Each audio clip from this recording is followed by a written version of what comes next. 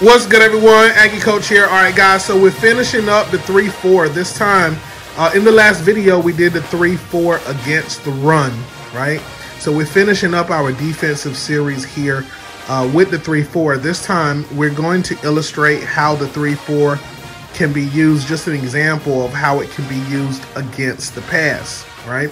So what we've done is we've taken our fullback and we've slotted him to the top of the screen, right? So he is playing in the slot right now. And what we're doing with the 3-4, it is in cover 2, so we have our 2 safeties there over top, right? But what we're gonna do here, we're gonna do something a little unique with the 3-4, because I just want you to see how complex you can make your 3-4 defense and how rewarding the Fat8 rule system can be, especially when you're playing against someone else and you're scheming against that person. I personally enjoy scheming against myself because the harder I can make it, the better. But what we're doing here with the 3-4, we are going to do zone man press. So up at the top of the screen, as you can see, I have my cornerback up here. He is 1 by 12. 1 by 12. So he's 12 yards off the ball, 1 yard to the inside, right? That's very important for zone because I want him to cover from the 35-yard line up to the 20-yard line, right? I want him to cover all of that area. And if he needs to back off, he has enough space between him and the receiver that he can back off. Now, there's a reason that I'm doing this. That receiver over there, his name is Augustus. He is one of the fastest receivers in the Fat8 conference. And man-to-man, he will burn you. So when talking about matchups, right, that's the reason that we do the 40. We do the 40-yard dash for all the athlete positions because it really kind of gives me some insight into, like, the best way to do matchups. And in this case, this cornerback will be outmatched if he were playing him man-to-man. So because I know that, you know, that's how it is in football, right? Like, you have to be careful who you match people up against, because taking advantage of those matchups is a part of the game. So in this case, he's going to play zone. He's going to back off Augustus, right? He's going to be 12 yards deep, 1 yard to the inside. Take that inside position away, and he's going to play zone right here. Now, he has the support from the outside linebacker. That outside linebacker is also going to be playing zone in that area. And if they need further back up, they got the free safety over top to give them the extra cushion. All right. Now, this is where the man coverage is down here. So this cornerback down here is head up, right? And he is just simply 6 yards deep. So he's going to come up. He's going to be playing press. So he's going to come up inside of that 5-yard cushion, make contact with the receiver, turn and run, right? So that is what we got there. What we're going to be doing with our linebackers, right? Our linebackers, our middle linebackers, they are going to play the gaps. They're going to make sure that quarterback doesn't try to pull off any kind of play action or any quick runs up the middle. They're going to just pop up a couple steps and then they're going to back off, right? And the free safety here is going to play the high third. So he's going to stay here. He's going to just stay home. And if any one of these receivers down here at the bottom of the screen break into the open, he can pick them up, right? So that's what we got here, okay? So the 3-4 defense with cover 2, zone man press. So, all right, so we're going to go ahead and take the snap, and there we go. So notice our cornerback down here came up, and you can see where he is getting ready to apply pressure on that cornerback, on that receiver. So he's taking a lot of the receiver spacing away. So that's good. Okay. And the free safety here at the bottom of the screen is also staying at home. Okay. So now let's see what's going to happen here. You see the zone coverage up here at the top of the screen. All right. So we're going to make some small adjustments here. I'm going to do this quickly. I want to have this receiver, I want to have him run a slant across the middle. So the cornerback is going to have to turn and run. So we're going to just pivot him to turn and run with that receiver. They're going to do an X out here. So I'm going to have this slot. He's going to X out. So he's going to head to the flat. And this is where that free safety is going to have to come and pick him up. Because our outside linebacker has to play back out the backfield. Just in case, right? He has to play back out the backfield.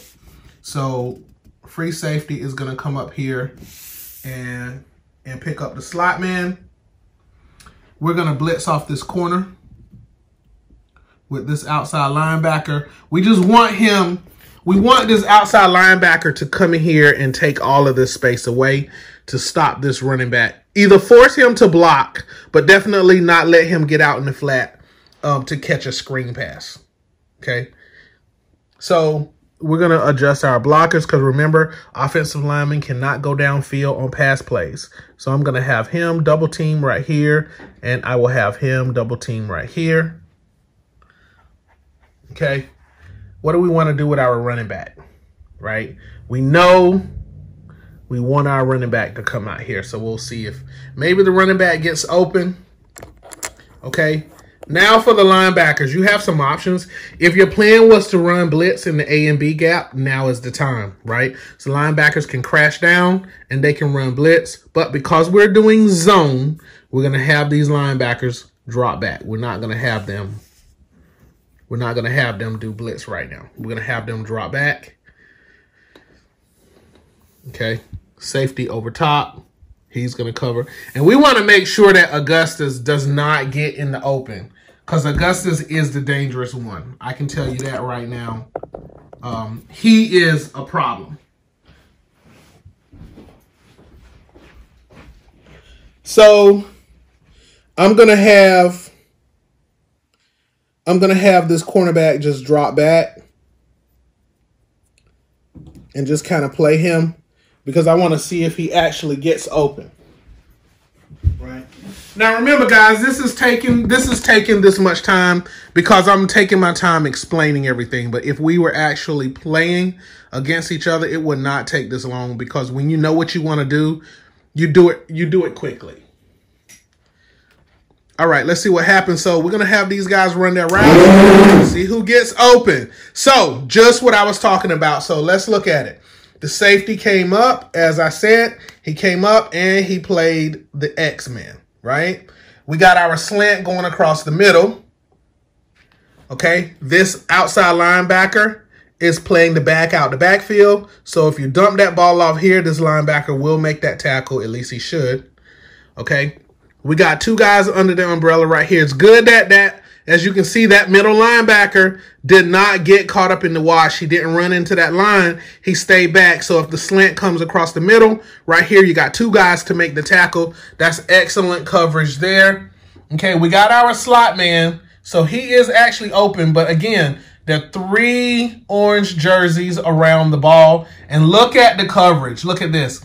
The safety came up and played Augustus, Bo Augustus. It's good the safety came up and played him and took that passing lane away because the cornerback is slightly out of position. He did keep him in front of him, but there's enough bodies here to stop a big play. So now let's see if I can actually complete a pass. Let's see who is open.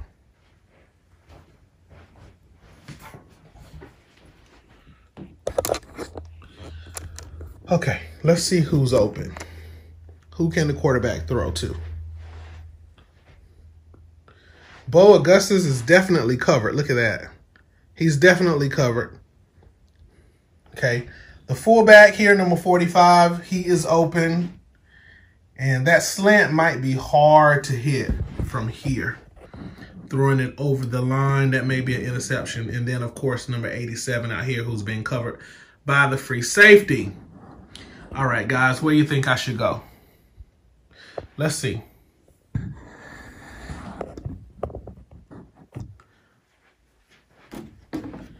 Let's see who can we hit.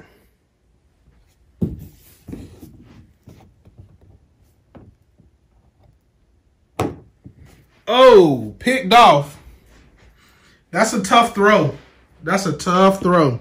I'm going to try it one more time. That's a tough throw. This is really good defense. That's the one thing about the 3-4, as you guys can see, that like it actually keeps the receivers, if you do it right, it keeps the receivers underneath. And, you know, you want to not let them get behind you. See if I can complete this. No. That's a very difficult pass to make because you actually have to throw this thing over the bodies and get it to drop down. The quarterback can actually do that. I'm going to do this one more time and then I'm going to stop this video. So let's see. I'm going to try. Give it one more quick shot and see if I can actually do it. Got him. Completed. So, tough pass to make. Tough pass to make. But I did complete the pass. And as you can see, he's going nowhere. Right? So there are 3 bodies around him. They would make the tackle. He might potentially get the first down because that looks like the ball was spotted at the 25. So that still is a huge gain for the offense.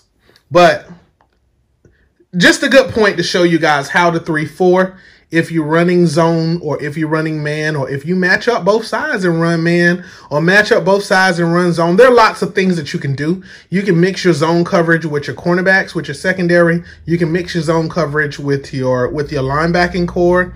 Or you can go man-to-man. You know, you can pull one linebacker up and cover the slot man. If you want, you can put him up into press coverage. You can drop him back in the zone. There's a whole bunch of options that you have. You have to decide on what kind of scheme you want to run here, right? I'm not giving you all the answers. I'm just giving you some examples of what I like to do, right? So this is just the way that I like to run the 3-4, right? So I'm going to stop it here, guys. Thank you guys for watching. Don't forget, comment, like, and subscribe. And I will be back. Happy New Year's, everyone. I will be back. We will be getting on to the 44 defense, one of my favorites.